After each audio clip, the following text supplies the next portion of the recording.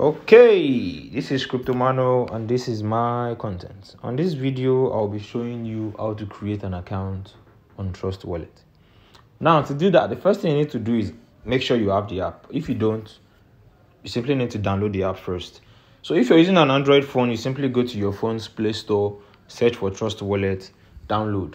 If you're using an iPhone, go to your phone's App Store, search for Trust Wallet, and download. So here it is now. I'm on my phone's App Store and I want to create a new Trust Wallet account. So the first thing I need to do is come to the search space here, box in the words Trust Wallet, click on search. The result pops up. Yeah, this is it, Trust Wallet, the one you're supposed to download. You click on it, you download. So I've downloaded mine already. Now I'm just trying to show you how to create a new Trust Wallet account. So we've downloaded the app and then we're about to create the account. First thing you need to do is click on open right here. Click on open to open the account and you'll be met with a new page. And as you can see on this page, it says create new wallet, and I already have a wallet. So create a new wallet is what you click on if you're trying to create a wallet on Trust Wallet for the first time, for example. And I already have a wallet is what you click on if you're trying to import your existing Trust Wallet account.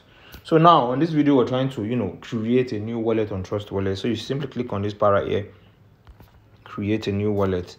And then you see it says back up your wallet now. So in the next step, you will see 12 words that would allow you recover a wallet.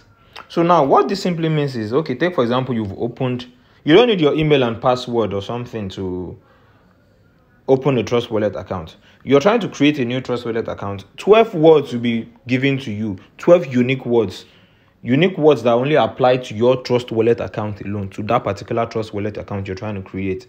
So these 12 words will help you recover the wallet in the case whereby you lose your phone gets hacked and all sorts, or anything happens and for some reason you can't access your Trust Wallet and you're trying to access it on a new phone, for example. All you have to do is just download Trust Wallet on the new phone and then box in your 12 words. So these 12 words now will allow you recover the wallet.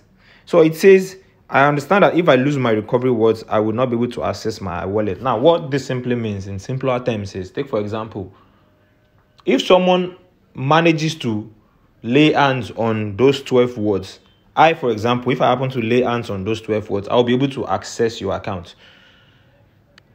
You don't need an email or password to create an account on Trust Wallet. So if I want to access your account, all I need is just to lay hands on those 12 words. Trust Wallet won't send a code to your phone number or to your email to confirm that you're the one logging in. As long as the person trying to log in has access to those 12 words, Trust Wallet is assuming that yes, you're the one trying to access your funds. So if you somehow lose them, or you lose your access to your Trust Wallet account and then you're unable to find those 12 words, or someone else lays hands on them, or for some reason you just can't find the 12 words, that account is practically gone. Just forget about it. So now, after understanding all that, all you have to do is just proceed to click on, I understand that if I lose my recovery words, I will not be able to access my wallet again. Now, don't misconstrue these words. Yeah, don't misinterpret it. Yeah, if you you write the words down somewhere. You write the words down somewhere, and then you maybe you write it down on a piece of paper, and then you lose the paper. If there's somewhere you still have those words saved, good for you. But if the only means of storage you have for those words is gone, you've lost probably the piece of paper you wrote it on, or it gets wiped off, or you took a screenshot of it and for some reason you can't find it, it's gone. So but if you have it written on 3 pieces of paper, for example, and you happen to lose just one of the pieces of paper and you still have it saved on 2 other pieces of paper, you're still good to go. I know this is common knowledge, but just have to take my time to break all these things down, because this is a very delicate issue here. So now the next thing is to proceed to click on, I understand that if I lose my recovery words, I will not be able to access my wallet. Click on continue. Now here you have it, the 12 words. So this is it's called your recovery phrase. Yeah. So it says your recovery phrase, write down or copy these words in the right order and save them somewhere else. Now, never share, as you can see, it says never share recovery phrase with anyone. Store it securely. So now what I'm going to do is take a picture of this right here, because I'm going to need it to, So what I'm going to do is take a picture of this and then take a picture of this, so it will help me, you know. Okay, yeah, we're good to go. So you click on copy right here. As you can see, you click on copy. I've copied it, and then you click on continue. Now it will ask you to tap in the words to put them next to each other in the correct order. The correct order it was given to you. You type in the words right here.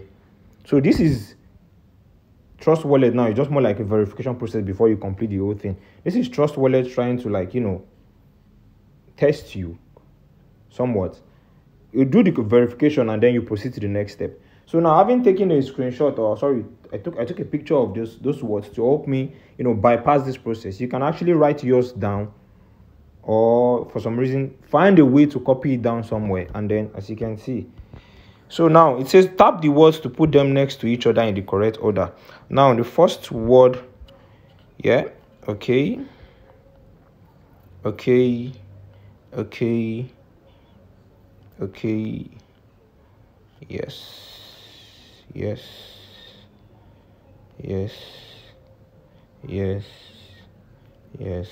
yes, click on continue. As you can see, your wallet was successfully created. If you happen to input those words the wrong way, it won't go through the exact order. So the thing I did to help me bypass that, do not leave that particular, do not leave it on your phone. Do not leave it on your phone. So you can choose to write yours down, or copy it and paste it on your notepad, or just find a way to, you know, bypass that process and then keep that particular information safe.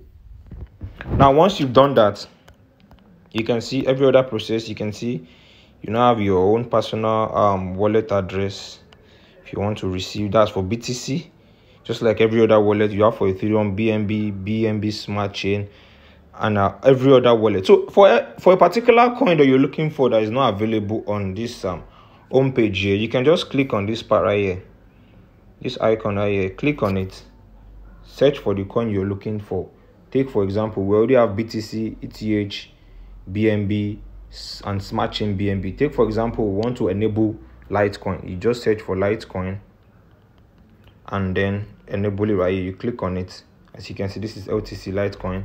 You turn it on, click on done right here.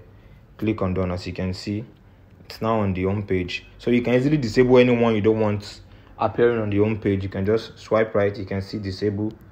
Swipe right, from right to left, disable. Swipe from right to left, disable. Swipe from right to left, disable. So this is Crypto Manual, over and out.